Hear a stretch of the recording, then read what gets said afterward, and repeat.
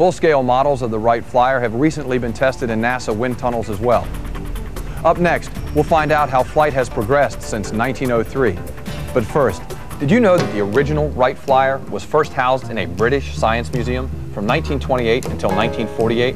The Flyer was first offered to the Smithsonian Institute in 1910, but Smithsonian officials declined the offer, contending that the former Smithsonian director, Samuel Langley, had in fact built the first airplane capable of flight. Incensed at the obvious slight, Orville Wright assembled the aircraft and allowed the Science Museum of London exclusive rights to display it. The disagreement between the Smithsonian and Orville was resolved after the Smithsonian offered a public apology stating the Wrights were in fact the first to fly. The dedication of the Wright Flyer in the Smithsonian Institute took place on December 17, 1948, 45 years after its first flight. After the Wright brothers provided a template for flying machines, aeronautical breakthroughs were achieved at a relatively quick pace. In fact, only 66 years after the first powered flight, the Apollo 11 spacecraft became the first manned spacecraft to land on the moon. This and many other amazing achievements were due in large part to the work done by NASA and its predecessor Naca, or the National Advisory Committee for Aeronautics. From its humble beginning through today, NASA has truly changed the way we all live. By 1915, the United States was already falling behind the Europeans in aircraft design and manufacturing. To stem this tide, President Woodrow Wilson asked that an aeronautics organization be developed, modeled after the British Advisory Committee for Aeronautics. With only a $5,000 initial appropriation and 12 unpaid members, the National Advisory Committee for Aeronautics was born. Its mission was to supervise and direct the scientific study of flight here in the United States.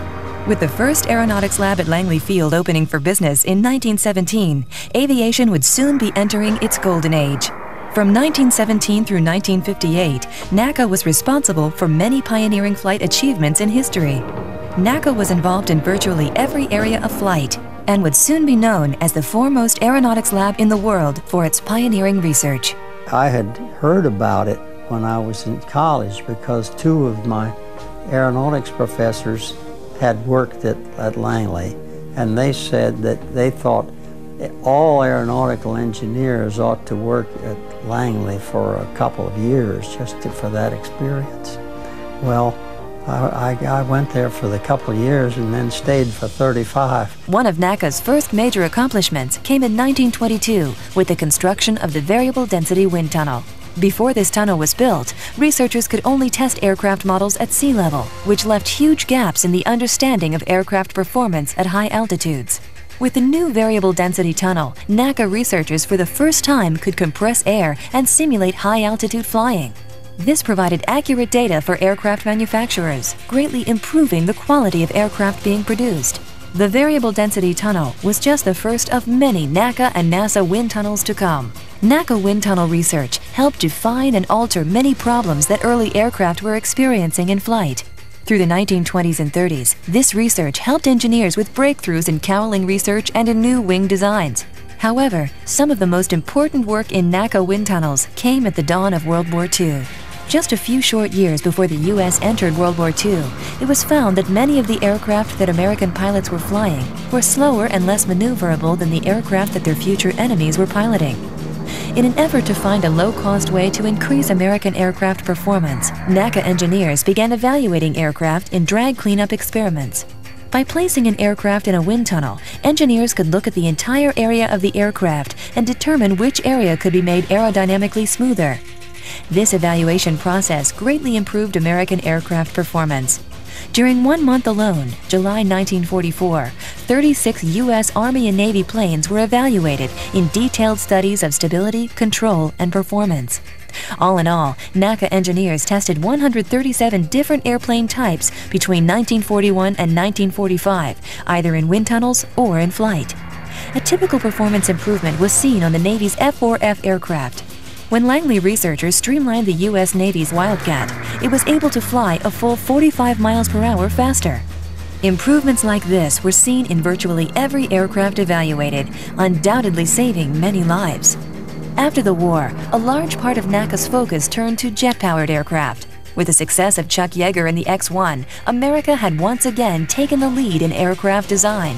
In the years to come, Naca researchers would make key aeronautical breakthroughs in quick succession. Many believe that the freedom that was given to engineers to explore possibilities fueled many of these great breakthroughs. I give plenty of credit to Langley because they provided so much for me. I could never have done what I did without the Langley Research Center. They provided vast amounts of money and equipment, personnel that were required to demonstrate these ideas. One of the things I mentioned was the fact that when I first had the idea of the area rule, having the idea was not, to me as an engineer, as important than putting the thing in a wind tunnel and demonstrating that it worked. And without the NASA, anything that I ever wrote on the damn thing would be in a file somewhere. NACA's mission changed on October 1, 1958, when it was absorbed into the newly formed National Aeronautics and Space Administration, or NASA. This agency was formed primarily to focus on solving problems related to spaceflight, but would also continue to focus on aeronautical problems as well. Researchers at NASA have continually been on the forefront of aeronautical exploration. In fact, virtually every American aircraft, commercial and military, have been tested in some way by NASA researchers. This strong history of aeronautical research continues today and will continue in the future. Jennifer Pulley spoke with Bob McKinley at NASA Langley Research Center to find out what airplanes might look like in the near future.